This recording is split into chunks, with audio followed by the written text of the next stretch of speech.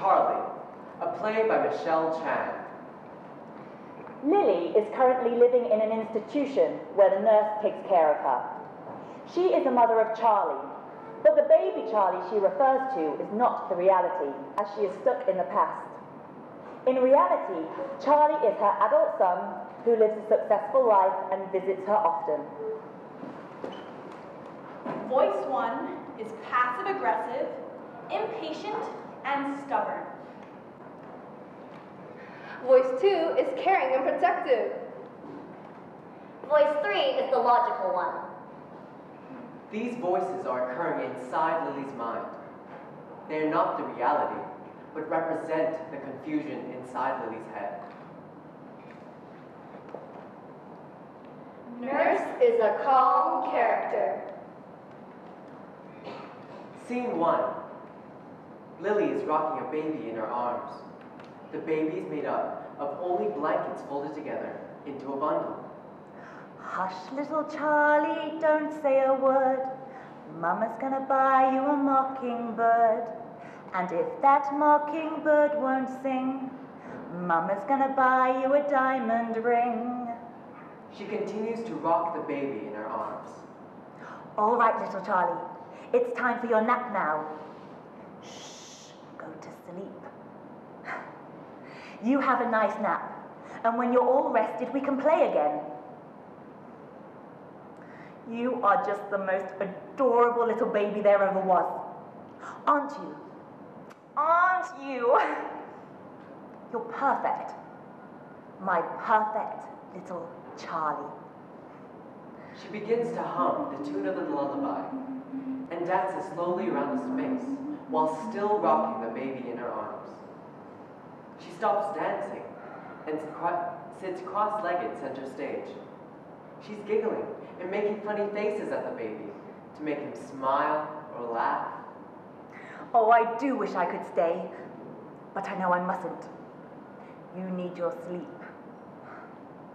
Good night, little Charlie. Hush, little Charlie, don't say a word. Mama's gonna buy you a mockingbird. And if that mockingbird won't sing, Mama's gonna buy you a diamond ring. The baby starts to cry. The crying noise is unsynchronized and produced by the chorus.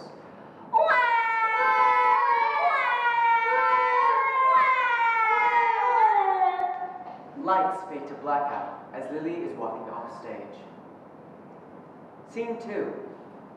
Lily is sitting in a chair off to the side. 3 dark figures appear standing behind the baby and start to argue. The conversation of the voices is taking place inside Lily's head.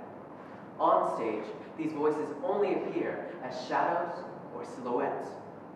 Lily is attentively listening to their conversation by following their movements with her eyes and having non-verbal reactions to their dialogue.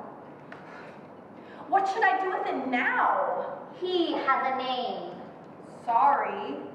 What should I do with Charlie now? Well, not to leave him with strangers, of course. He's been through enough. Oh, sure. Just let the nurses take him, shall I? That is unacceptable. I'll just grab him and go. Yes, I'll be a good parent. No, I won't. I can't even care for myself. Why else do you think I'm still stuck in this nut house? Then, what do I do? Just give me a second to think. It's not that big a deal for the nurses to care for him, right? Of course. No big deal at all. I'll just let him grow up with those awful nurses. Let him have a pleasant childhood with no mother, no father, no education. Why, I'll even let him join the circus if he wants to. This is no time for your humor. How can I love him from so far away? How can I get to see him grow up? How can he get to know his mother?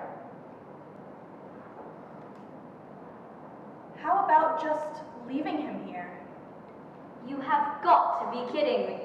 Voice 2 attempts to pick up the baby. No, don't.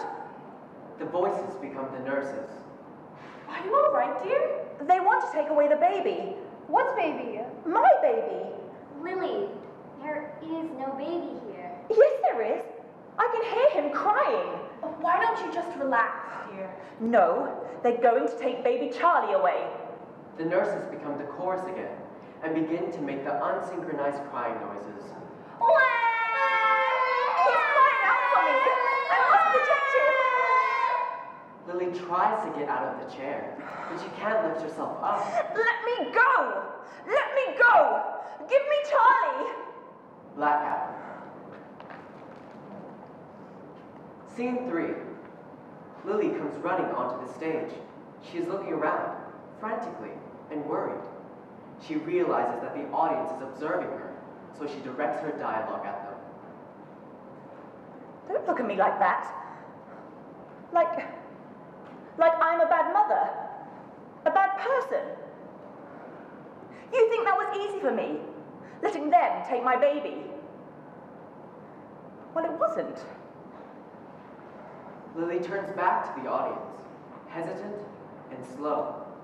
She is trying to defend her own actions to the audience. When explaining this story, she is slightly neurotic and overexcited. Charlie's going to have a great life. You'll see. He'll be a model student, never skipping class, have perfect attendance. He'll be a rule follower, or maybe even a rule enforcer. He'll be a prefect. He'll be the president of every club and the most popular boy at school. Those horrible nurses don't know how great he is yet. But I do. I am responsible. I can definitely take care of Charlie. But the nurses don't think so. Now nobody will let me see my own baby. I deserve more. My baby deserves more. And that's why I'll just go along with all these treatments, so they will give me back my baby. Sometimes I think the nurses are just jealous of my beautiful baby boy. Yes, that's it. That's why they won't let me have him. They're all sad old hags who can't have beautiful babies of their own, so they take away mine. But if that's true, then I must take him back. Oh, I must save him, and my baby. She starts to fumble around center stage, looking for a way out, but she is confined. She starts banging the imaginary walls. Hello? Let me out, you old hags. I won't let you steal my baby.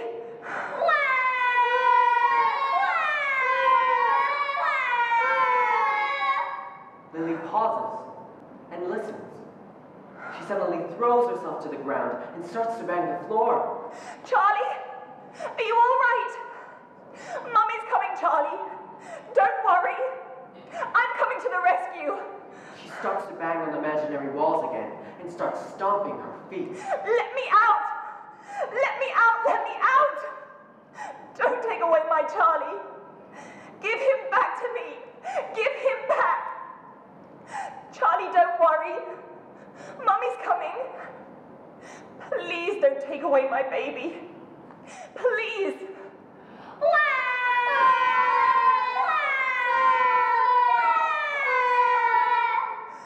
She slowly crouches to the floor and begins crying. Please. Please give me back Charlie. Please. I can take care of him. I promise I can. Please. Please, please. Scene 4. Lily is curled up in a ball on a bed at center stage. The nurse enters. Nurse 1 is carrying a blanket. She throws it down at the foot of Lily's bed. Wake up, Lily. It's time to get up. She continues walking around the stage and attends to the room by opening the curtains, tidying up equipment, rearranging flowers, etc. Lily sits up and notices the blanket. She quickly snatches it and cradles it like a baby. Oh, thank you. You've given me Charlie back. Sorry, dear. My baby. Charlie. All those awful nurses have given him back. Lily, this is not Charlie. Of course it is. It's my baby. Baby Charlie. Oh, thank you for giving him back to me. I will take good care of him, I promise. No, Lily. Dear, this is not Charlie. The nurse tries to take the blanket out of Lily's hands. Lily pulls away quickly. What are you doing? You can't take him away again. Lily, listen. That is not Charlie. It is. Lily looks down attentively. What do you see? I see a blanket. It's dark grey and woolly. Yes, that's all? No. I also see a chubby little pink face with soft brown hair. He has a little button nose and beautiful hazel eyes, and they're looking right at me. They're gleaming. He's blinking. No, it's just the blanket. Focus on the blanket. The dark gray and woolly blanket is all that there is. No! Stop trying to trick me. Charlie is right here in my arms. I can hear him. I can smell him. I can touch him. She continuously strokes the top of the blanket bundle. The nurse walks closely towards Lily and quickly pulls the blanket from her arms. She lifts the blanket up to show Lily that there is nothing enclosed within the blanket. Lily gasps in shock. She begins fumbling around the room, looking for the baby. No! What did you do? Where is Charlie? Where is my baby? Lily, dear, there is no baby. Yes, there is. It is my baby. It's Charlie. Lily, there is no baby. Charlie is not a baby. Lily is still searching the room. Yes, he is. He was right here. What did you do with him? Where did he go? Lily, calm down. Please, sit down. Lily takes the nurse by the shoulders and starts shaking her. Where is Charlie? Give him back! The nurse grabs hold of Lily's shoulders as well, trying to restrain her. Lily, calm down. Listen to me. Lily is still in distress. I'm here to help you. Everything is all right. Lily is calmer. You just need to trust me. Do you trust me? Lily nods. Okay, good. So trust me when I say that Charlie is all right. You are all right. And everything is all right. Lily nods. Just have a rest now, okay? Lie back down. The nurse helps Lily back into her bed, where she was at the start of the scene. The nurse picks up the blanket and begins to cover Lily with it, but hesitates. In the end, she decides to take the blanket with her upon her exit and leaves Lily alone on stage. Scene 5. Lily is sleeping on the bed. She begins to toss and turn as if she's having a nightmare. Angry music begins playing as Lily's movement becomes more aggressive. Lily sits up and begins frantically rummaging through the sheets on the bed. Charlie? Is that you? Where is he? Where is he? Throughout this physical scene, Lily experiences a variety of emotions, from anger and frustration to confusion and worry, and even happiness and joy. There are both abstract and naturalist elements. Lily is angry with the nurses for taking away baby Charlie, and at herself for letting them. She is confused why Charlie is not with her, and worried about where he may be and how he's doing. The scene is meant to shock the audience and even confuse them a bit. It shows Lily's deep inner emotions. The audience can now tell she obviously suffers from deep mental illness. Scene 6. Charlie's at work and typing away at his desk. He starts to pack away his things and gets ready to leave the office. Charlie takes out his phone and answers a call. Hello. Hey, honey. Yes, just leaving now. No, don't think I'll be able to make it tonight. Yeah. No, I don't think I promised. Sorry. I'm going to be spending some time with my mother. Yeah, I know I just went yesterday, but I hate the idea of her being all alone in there. Well, the nurses aren't always very good company. I'm sorry. I know, yes. Yes, I know. Just have dinner without me then? Okay, save it for me, and I'll microwave it when I get back. Okay. Love you too. Bye. Charlie picks up his things and leaves. Scene 7. Lily is sitting up in her bed, daydreaming. Lily, you have a visitor. Charlie enters from the side closest to the chair. Hello, Lily. Charlie takes the chair and places it to the side of Lily's bed. Hello, Lily. Do you remember me? Lily looks up at Charlie, noticing him for the first time. Oh, yes. Of course I remember you. How are you? I'm well, thank you. And you? I'm fine, thank you. Lily returns her focus elsewhere, as if she's still daydreaming. She's not looking at Charlie anymore. That's good. Well, it seems you have a very lovely place here. And look, you have flowers as well. That's nice. So, do you have any activities planned for today? I'm not sure. The nurses planned them for me. Then I'm sure you have a fun day ahead of you. The nurse I met outside seemed very nice. I'm sorry, but who are you again? I'm me, Charlie. Lily returns her focus elsewhere, as if she's still daydreaming. Oh, yes. Charlie. I have a baby named Charlie. Really? Yes, I do. Have you met him yet? I'm afraid not. Well, the nurses took him away. They wouldn't allow me to take care of him. I'm sorry to hear that. Even though I'm fully capable, don't you think? Oh, yes, I do think you're fully capable of taking care of your own baby. Tell that to the nurses. Well, maybe you'll just have to wait until you're ready to live on your own again. It's not logical to have baby Charlie return to you when you've got a whole team of nurses around, is it?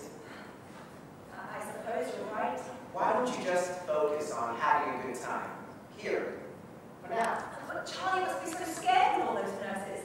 And without his mom. I think Charlie's going to be okay. Oh, and I'm sure the nurses would be taking good care of him. Sometimes I think the nurses are just jealous of not having a baby as amazing as Charlie. That's why they took him away from me. No, I don't think that's true. I'm sure the nurses really do want the best care for Charlie. Then they should let me be with him. I'm his mother. You never know. He could be closer than you think. Don't worry. I can guarantee you that Charlie will turn out fine. Okay? Okay. Scene 8. Lily is sitting center stage. The voices have returned, and they are still only shadows. Lily is not daydreaming this time, but active in the conversation. She follows the sounds of the voices with her head. Oh, wow. Charlie is so grown up now. What are you talking about? Wasn't that my Charlie? Of course not. Charlie's a baby, and that was not a baby. Stop trying to confuse me. That wasn't Charlie. Then where is Charlie? The nurses took him away, I think. Oh, right. I hope my Charlie can become just like that. He is so handsome, isn't he? Was he? Didn't notice. But don't you worry. Not only will he be handsome, he'll be smart too. Of course. Yale University is where he'll study. Law, or maybe business? How about a doctor? A career in medicine?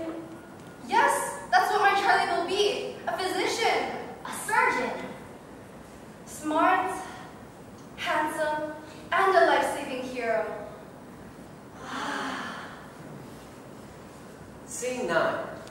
Charlie is alone on stage. Charlie Thompson, 25 years old, a surgical intern, married to a beautiful lady. No siblings. Father, don't know. Mother, don't get me wrong. She does have some good days. She will always be my mother, and I do love her dearly. But in all honesty, most of her days are bad days.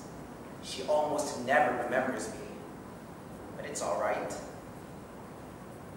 I mean, of course, I wish she could recognize her own son, but what can I do, right? Why dwell on things that cannot be changed? Am I right? She first began getting sick when I was finishing my last year at uni.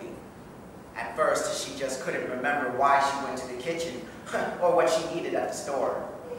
And I thought it was normal, with people getting older and everything. But now it's deteriorated to the point where she is stuck 25 years in the past. She thinks she has a baby, but really, she has a baby. I used to keep telling her over and over, "Mom, I'm right here, I'm Charlie." In the beginning, she could snap herself out of it, but it got to the point where she didn't believe me anymore.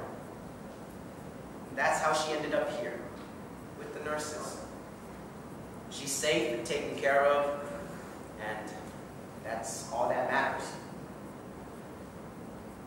Of course, it hurts that she isn't able to recognize her own son, but that's not her fault. Each day is a new challenge with my mother, but I just want her to know that I'll always be here for her. Blackout.